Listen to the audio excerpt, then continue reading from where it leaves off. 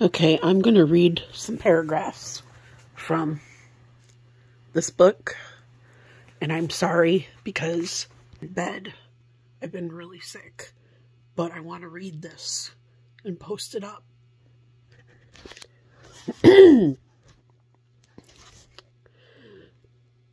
Chamorro has made it very clear that the Contras were eager recipients of such tutelage. I have been very close to the Contra side, he recalls. I am saying that our atrocities toward prisoners or toward civilians were routine. I mean, it was a matter of intimidating people or using practices of terrorizing the country so people will fear you and will eventually support you out of fear.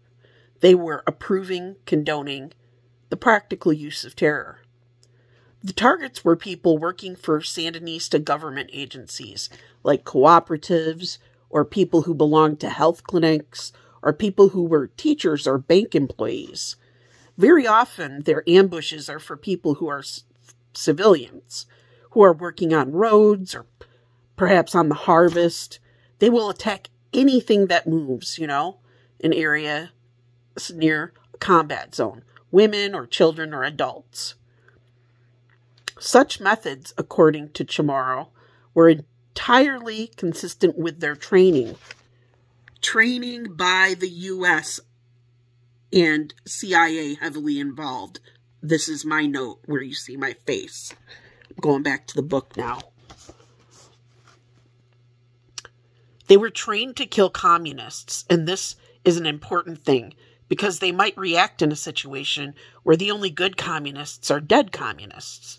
So they will kill people who they don't have to kill, women and children. Sometimes terror is very productive. This is the policy. Keep putting pressure until people cry uncle. To complement the manual, the CIA trainers had given the Contra troops something else. When Chamorro went to the FDN, he found that among the things the CIA used to give us was a big knife. It's called a commando knife. And our people, everyone wanted to have a knife like that, to kill people, to cut their throats. What is very sad in this kind of war is that sadistic tendencies don't diminish. They become stronger. People who are sadistic become more sadistic and more brutal and more cruel. One could see living evidence of this process in remote regions of Nicaragua, such as Sayuna and Paiwas in early 1985, as well as the numerous reports of straightforward killings. There were an alarming number of cases of mutilation. It was particularly painful to hear from two sets of children whose parents had been killed in counterattacks in different regions, that the victims' faces had been peeled off. In one case, a mother, the other a father.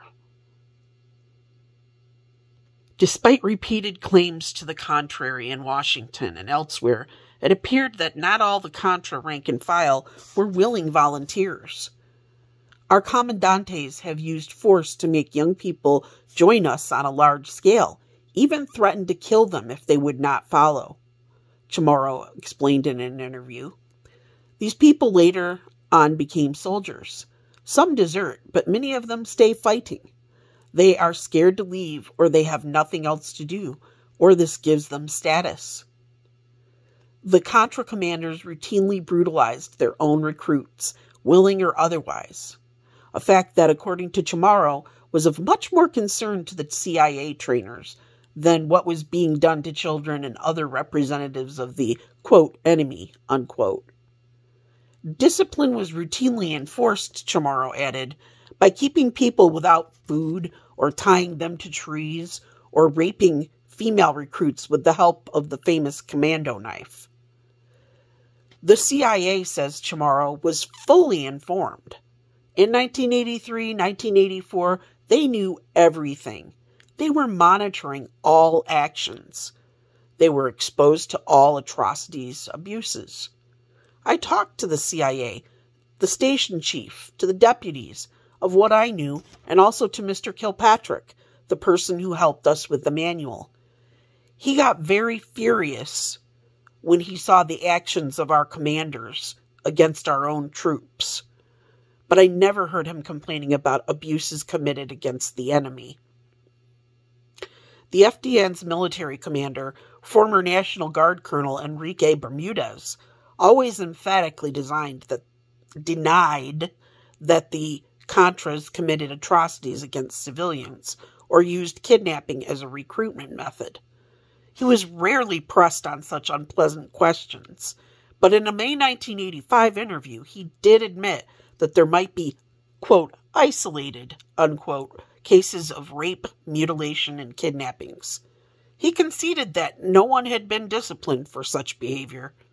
To anyone prepared to travel the back roads of Nicaragua, however, the evidence of bereaved and scarred victims, not to mention escaped kidnappees, was all too easy to find. The Contras were left in no doubt that their actions had the backing of the United States. As Chamorro recalls, we talked only to high people in the CIA, and those people used to say that the White House knew very well what was going on. The person who was in charge of the FDN, of the project as they call it, Dwayne Claridge, used to tell us that they were briefing the President of the United States once a week.